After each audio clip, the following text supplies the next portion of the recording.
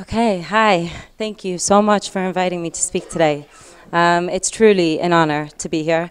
And really, I'm so grateful to be here on Rosh Chodesh Nisan. That is, like, for me, like, what better time to speak and to try and connect and to try and inspire than Rosh Chodesh Nisan, right? And Rosh Chodesh Nisan comes with this hope that we're going to be seeing revealed miracles. So we're all open to, like, hearing what it is that we need to hear at this moment. So thank you so much to the OU of Israel for inviting me to speak, and big shout out to my sister who's in the front row, who I'm very, very happy to be here. So I'm going to share a little bit about my story, and I might go on a tangent, but just give me five-minute heads up when my time's coming to an end, because I get very into what I'm saying. So my story is, yes. All right, so my story is, it's not the easiest one to tell. And it's not something that I've shared up until, I would say, I think 2.5 years ago. I didn't speak about it publicly at all. But I learned something in the Nesiva Shalom that I thought was so beautiful. And it's what made me decide to share my story.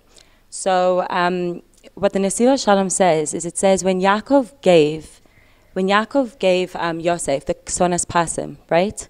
We always learn that he gave him the Ksonas Pasim. Why? Because he was his favorite son, and he wanted to connect with him, and he wanted to show this. He wanted to express his incredible dedication to his son and how much he loved him. And the Nesiva Shalom says something so beautiful. He says that Yaakov, the word Ksonas Pasim, the word Pasim, is actually an acronym for everyone that Yosef was going to be sold to, right? So you have the Plishtim, you have the Soicherim, which are the general merchants, you have the Yishmaelim, and you have the Midyanim. And what Yaakov was in essence saying to Yosef is, these are going to be the challenges that you're going to go through in your life. But something about the Ksonas Pasim is that it's not something that was worn underneath clothing. It's not something that was hidden. It was something that was worn on top of clothing. It was a coat. And what made Yosef HaTzadik was the fact that he took his struggles and he took his trials and tribulations, and he never used them as an excuse. He always took everything that he went through and he wore it on the outside. He wore it on his sleeve, proud. That's what created Yosef HaTzadik. We all go through things in our lives that are incredibly difficult, and we have two choices. Now, on one hand, no one would blame us for wanting to bury our struggles and our tribulations, and we'd have every excuse to, right? Sometimes it's just too painful.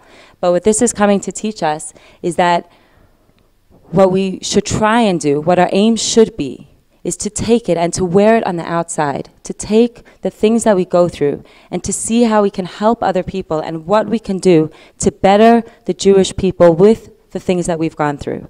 So when I heard that, I thought it was so beautiful, and I decided to share my story publicly. My story is one that's very full of a lot of twists and turns and a lot of Yad Hashem. And okay, so I'm gonna start at the beginning. Okay, I'll hold it. So I was born in Israel to an incredible mother and father. And my father, when I was 3 years old, was offered to move to South Africa. Sorry?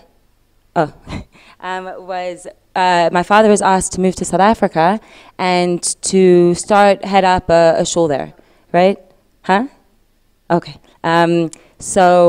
So my father was very much seized the day and always looking for new and more opportunities to connect to different Jews. So they decided he wasn't the type of person who always thought everything through. And he decided to pick up his family of 3 kids and his wife and move to South Africa. And so we moved there, and we had what would be considered a picture-perfect life. My parents were the absolute best of friends. And everyone knew it. My father he made a very big deal about the fact that my mother was the absolute love of his life. And we he started this minyan, incredible shul called Sunny Road in South Africa. And from there, our lives began, and we had lots and lots of different people over for Shabbosim, and we were completely surrounded by love and attention, and just, we had a very, very beautiful, picture-perfect life. When I was 5 years old, I remember waking up to the sound of screaming, and I went out very confused, didn't know what was going on, and I walked out of my room, and I looked in the living room, and my mother was sitting on the couch. And her face was completely white, ashen white, and she called my little sister and my brother over, and she told us that my father had passed away in his sleep, suddenly. He was 28 years old, didn't have any pre-existing conditions, nothing indicated that anything was wrong, and he just didn't wake up. And that completely broke my family. In one moment, our entire foundation was shattered, and he was ripped away from us, and my mother lost the best thing that ever happened to her. Sorry, I get very emotional every time I speak about it. A big reason is because I have been incredibly blessed with the most incredible husband, and so much of my relationship with him reminds me of my relationship with my mom and my father, and the thought of losing someone you love that much about at the age of 25 years old, who left behind 4 kids, it's very difficult to understand or comprehend. My mother is the strongest, most incredible person I have ever met. She is my biggest role model in life, in everything, in every area.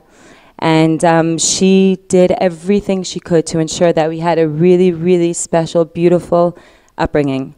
So 2 years after my dad passed away, we moved to America. My mother wanted to be near her family, and we lived there. And I think I blocked out a lot of, losing my father at such a young age and dealing with all of that. Not something that I necessarily choose to remember. And a year and a half after that, I would say, my mother began dating again. And I was really angry. And I am a very outspoken, very emotional person. So I did not keep it to myself. And I was like trying to scare off anyone that she was potentially interested in. I would stay up until all hours of the morning on the couch crying. She'd walk in and I'd give her a 2-hour guilt trip, and I definitely did not make it easier for her. And I was really, really angry. It was very confusing to me. Like, why would my mother choose to replace my father? Like, he was her best friend. She was always saying it. Like, why did we need somebody else, right? So when I was 10, 9 and a half, almost 10, my mother heard that one of the people that my father had helped bring closer to Yiddishkeit was coming to America. He was learning in America, and she remembered him being a really good person, and she had a lot of single friends, so she decided to go and have coffee with him and see what he's looking for. Maybe she could set him up with one of her friends. So they went for coffee, and the coffee turned into dinner, and obviously, I'm sure you could guess the rest. They decided that they were going to see how things go, and they dated for a couple of months, and they got engaged. And I remember I saw an email from him that said, like, the subject was like, "Hi, sweetie," or something. And the first time I met him, he's like, "Hi, I'm Paul," and I'm like, "Don't you ever call my mother sweetie again." And I walked away, and I was young. I was like, it just got harder for him from there. But they got engaged, and we moved back to South Africa, which was a very difficult adjustment. But we were really, really blessed that my mother married an incredibly kind, selfless, caring, understanding person who he adopted 4 children, who we all were ranging between 11 and, we were ranging the ages between 11 and how old is Hanani? 5 or something like that. And he just totally adopted us, and he took us in as his own, and he looked after us in such an incredible way. And I truly am so, so grateful to him. He is an incredible, incredible father. I remember I was having a very, very hard time with everything, and he went into my room, and I couldn't understand again, why my mother was trying to replace him and my father. And he came into my room, and he hung up a picture of my father, my late father, holding me when we were in the hospital when I was first born. And he said to me, he said, my job is to look after you. It's not here to replace your father. Like, I'm not here. I could never. And he knew how great my father was. He knew because he had a personal relationship with him. So we were very, very blessed in that way. Anyway, a couple of years go by and life continues. You know, definitely there were easier times and harder times. And my parents had one daughter, beautiful little baby girl. And then they had another daughter, and everything was great. And when I was almost 14 years old, I found out that someone in my family, someone that I cared for very, very deeply, after a lot of different tests and, you know, doctor's appointments, we found out that she had cystic fibrosis. So I'm sure all of you know what that is, but it's a genetic disorder that it can be life-threatening. And I remember so we found that out, and again, in 1 minute, it felt like my world had fallen apart. I just remember going to my mother and saying to her, like, I cannot love someone else and lose them again. I can't do it. Like, it's just too painful. And she said to me, she said, would you rather have known that you loved that person with every ounce of your being, or never love them at all? Like, take the time that you have to spend with them and appreciate them and love them. And I did the absolute best that I could, but it was very, very painful and very scary, and I was very, very angry. And to me, it felt so unfair. Like, Hashem, you've put my mother through enough. And like, now this, like, I was so angry. I couldn't understand it. And so like I said, I was very outspoken. I'd always been a little bit rebellious, or a lot rebellious, and I was always trying to push boundaries in some way. So when I was around that age, around 14, I started noticing that guys started taking notice, started noticing me or talking to me, and I was very flattered. And so I started speaking to guys at a very young age. And I think I had my first boyfriend at like 13, maybe not even 14 years old. And so it began with that. And slowly but surely, not so slowly, but over as time passed, I remember feeling the tremendous resentment of and sadness and anguish of what was going on, and confusion, and I started acting out. So it started with boys. I started wearing shorter skirts. I started wearing pants. I over time stopped keeping Shabbos, stopped keeping kosher. I was doing everything in the house. I had a tremendous amount of respect for my parents, and my parents always really, really showed us the beauty of Torah and mitzvos. So I knew how important it was to them, but I wasn't interested in doing it. So in the house, I do what I had to, and out of the house, I did what I wanted to. And life continued, and I was getting farther and farther away. I was falling deeper and deeper, and I was drinking every single weekend. Drinking myself stupid, like I didn't remember most of what happened most weekends. And I really think that that was kind of a band-aid to like put over what was going on for me. And also just like, I thought it was fun. So like, I'm gonna be real. Like, I thought it was more fun to do that than to, you know, be doing other things. Anyway, I went to a Chabad school in South Africa called TORAH Academy. I don't know if any of you know about it. It is a phenomenal, phenomenal school. And the principal, Rebecca Sarkey, who is another one of my tremendous, tremendous role models and mentors in life, and she really, really believed in me, and I knew it. Now, she tried to kick me out of the school so many times, but then she would call me back and be like, let's have coffee, or let's just talk. And she always made me feel like she believed in me and she loved me, and this was just a stage in my life. And she never attributed my behaviors to the person that I was. So the one day I was sitting on her desk, I was 17 years old, wasn't keeping Shabbos, wasn't keeping kosher, wasn't religious at all anymore. And she said to me, she said, I want to ask you a question. She said, in 5 years' time, what does your life look like? So without even thinking, I said to her, I said, I want to marry an incredible person. I want to have Shabbosim. I want to raise my children from. I want to have guests. I want to bring people closer to Yiddishkeit. And like, these words were just spilling out of my mouth, but I wasn't even keeping Shabbos at that point. And I didn't even know where it was coming from. And the only thing that I think I could attribute it to, two things. The first is that my father epitomized what I was describing. And I grew up idolizing who he was. I'd been told about him my entire life by so many different people. He had had such a profound impact on the world at such a young age. At 28, he still to this day, people come over and tell me amazing stories of how he somehow managed to help bring them back to Yiddishkeit. So that was always someone that I looked up to and admired.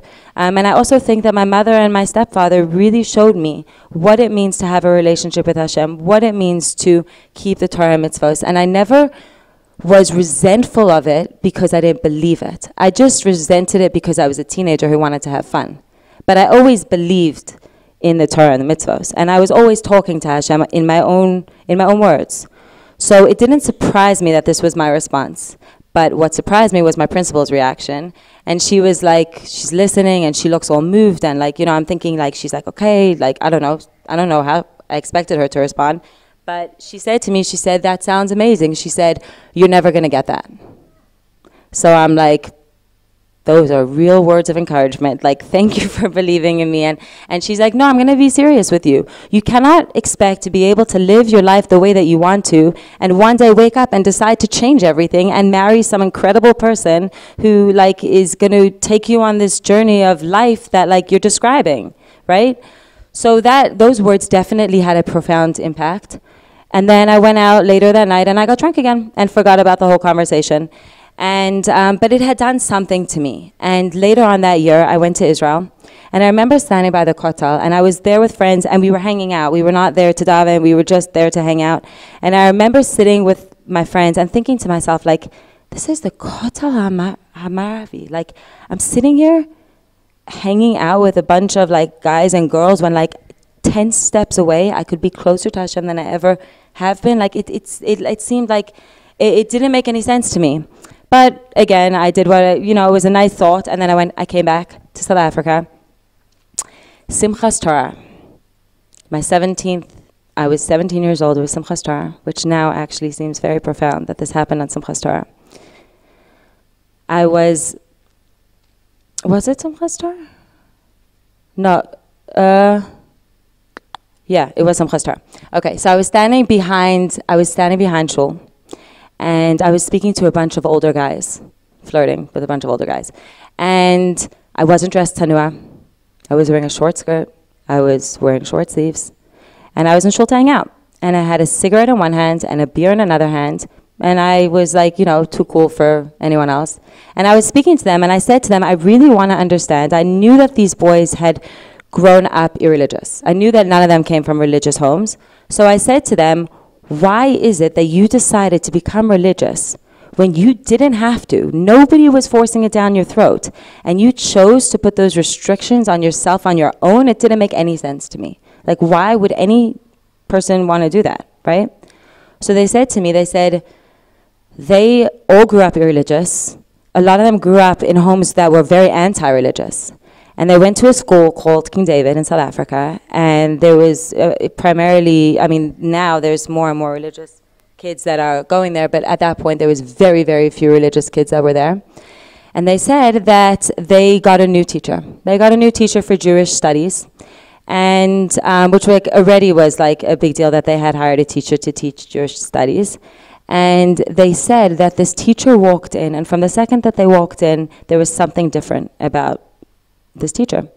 And over the course of the year, he somehow managed to take a group of children who were so disconnected from Hashem, reframe their minds as to what connection to Hashem is, could be, and could look like, and inspire them to want that more than anything else.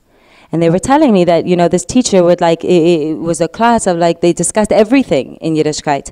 But this teacher had had such a profound impact on them that he would go outside during recess, and say to them, if anyone wants to come and sit and hang out and talk and learn during recess, I'm under the tree. Anyone who wants can come, feel free.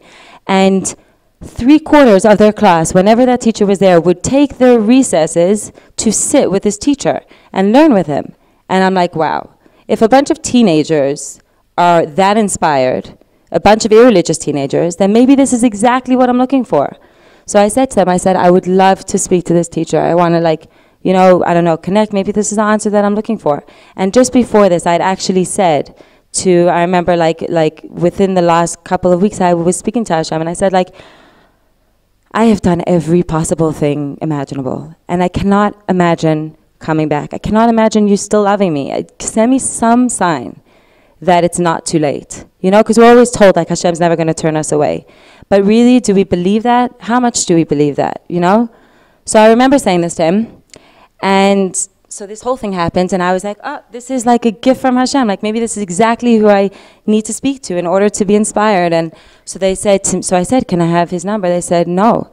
So I'm like, okay, why? They said, he passed away many years ago. So I said, what was his name? They said, Gabriel Klatsko.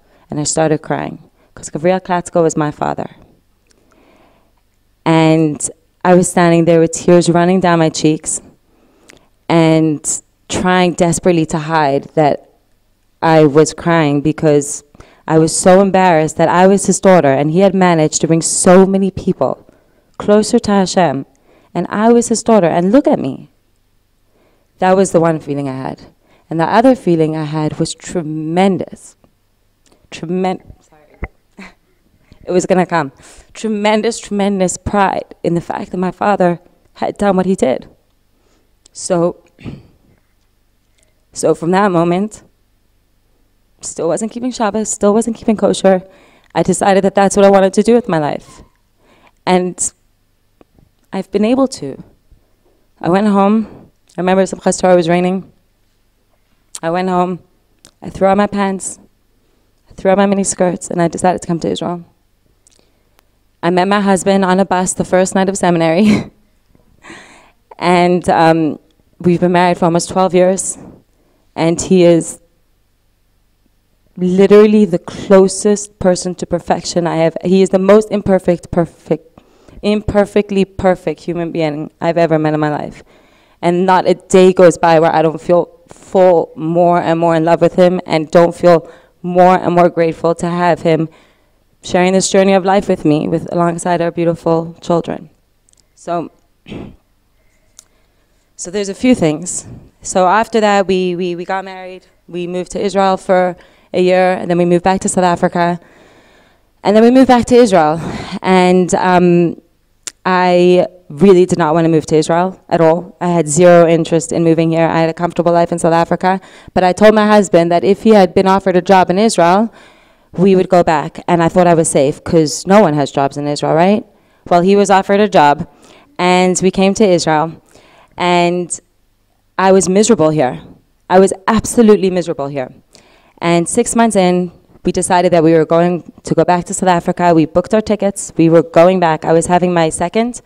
And to the point where my grandmother, my incredible grandmother, she booked her ticket to South Africa already to be there for the birth. Like, we were going back. And the one day I was walking with my son, and I was walking him to Gan, and I saw two Arabs that looked a little bit suspicious, but like at that point there was so much going on, there was so much building that, like, you know, it wasn't so crazy to see Arabs just walking around, but there was something about them. And I dropped my son at Gan, and I started walking back up the road, and you know, like in the movies where everything gets quiet and like it's an indication that something really terrible is going to happen, it really felt like that's what was happening. And I saw a baby carriage fly down the street. Thank God there was no baby in it. And I see these two Arabs that I had walked past a couple minutes before running. I heard gunshots, and the police had shot them. And what had happened, these two Arabs had been stalking an Israeli soldier for 2 weeks, and they were planning an attack. That day, that Israeli soldier called in sick and asked if he could go if he could go to base 2 hours late. So their plan had failed. What did they try to do? They tried getting on a kid's hasa'ah. They weren't able to get on. So they went to the closest shul to them, and they stabbed someone in his head outside of shul. And 2 days later, I saw that person that they stabbed walking straight back into the same shul that he was stabbed outside of.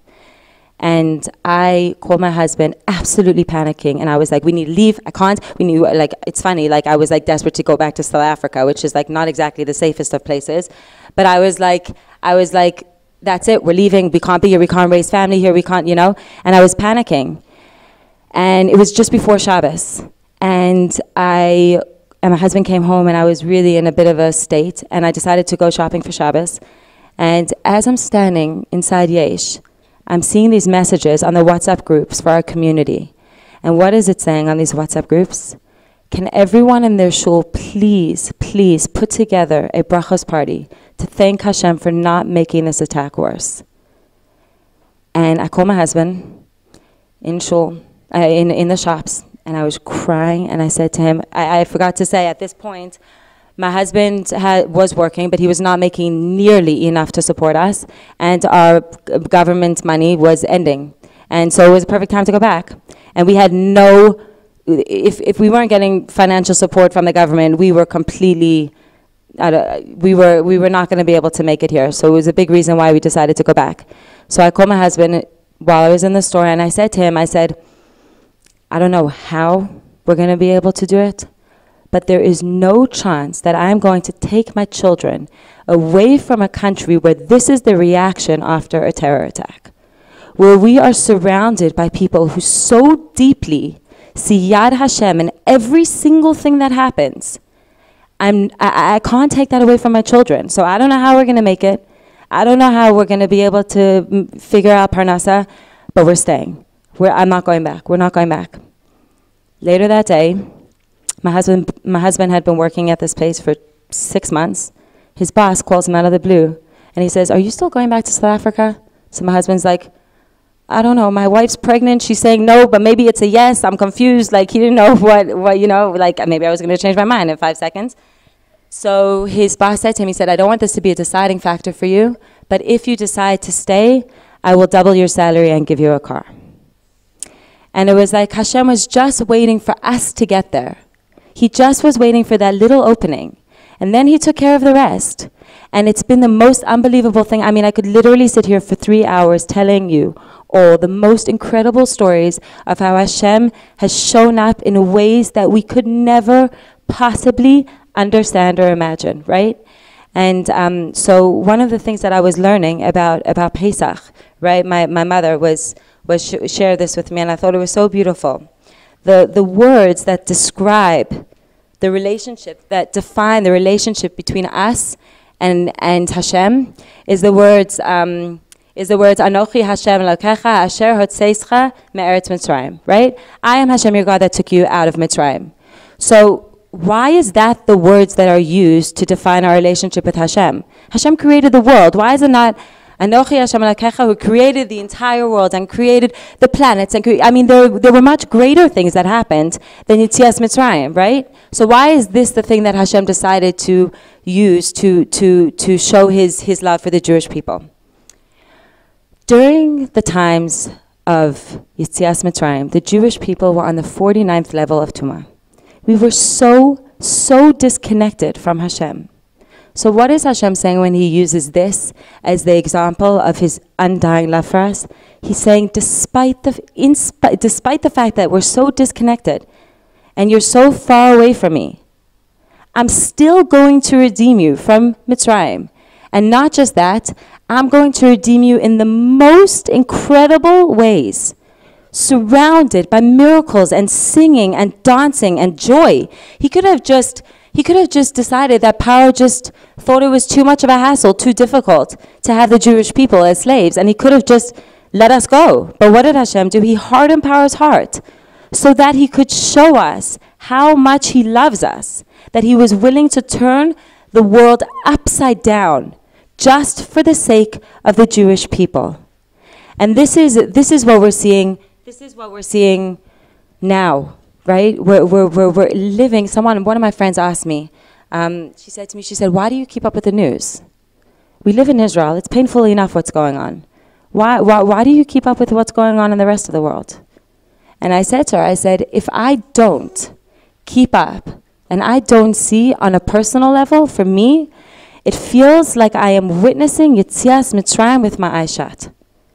Because if we open our eyes, there are the craziest, most incredible miracles that are taking place right now.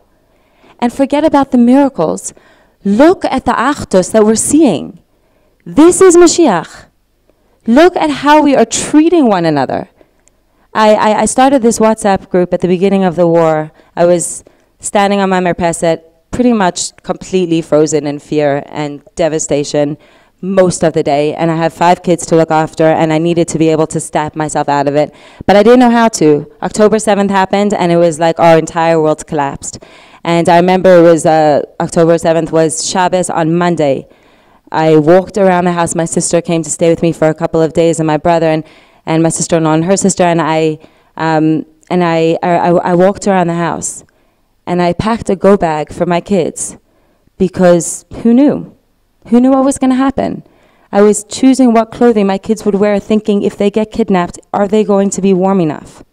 The fear was so real for every single one of us, and the only thing that was able to distract me was seeing the absolute incredible beauty of the Jewish nation.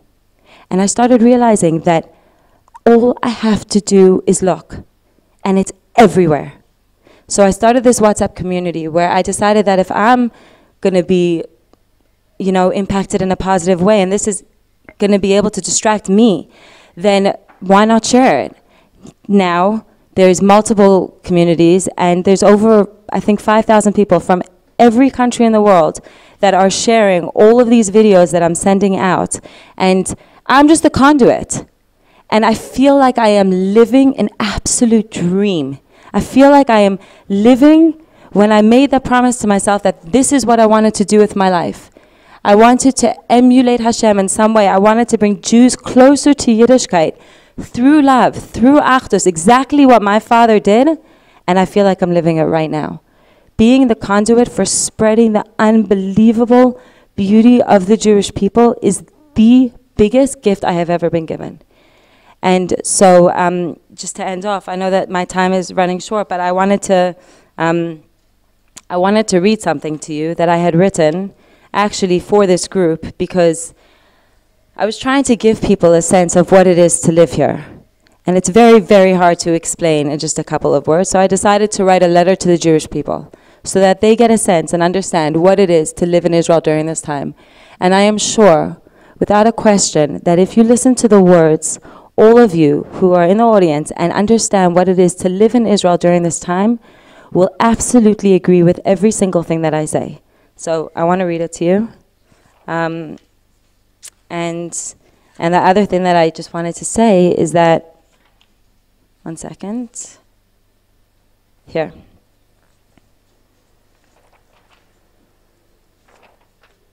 Okay.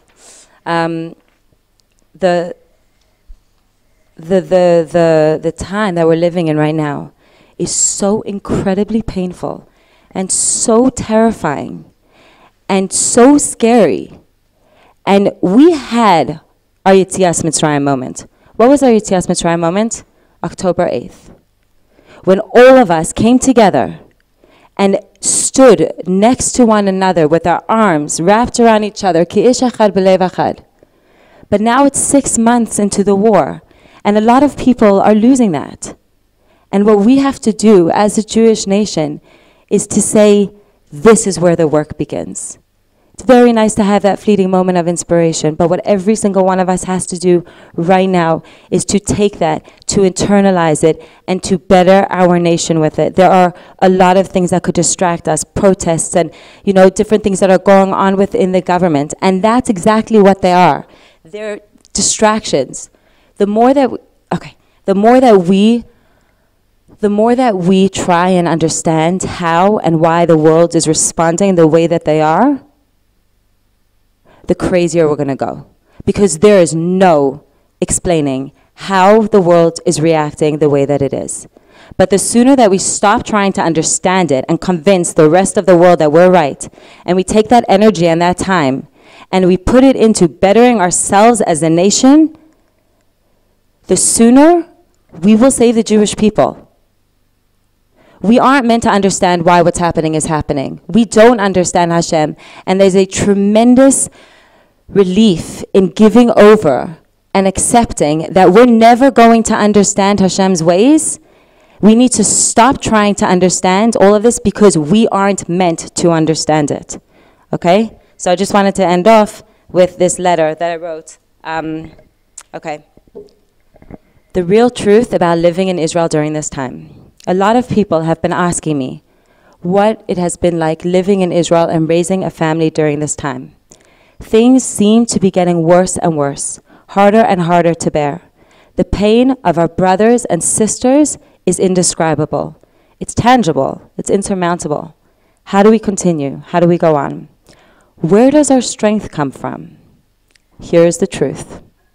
The truth is that my heart breaks for every one of you who are not here during this time, who don't get to witness firsthand what Israel has become during this unbelievably difficult and exceptionally beautiful time.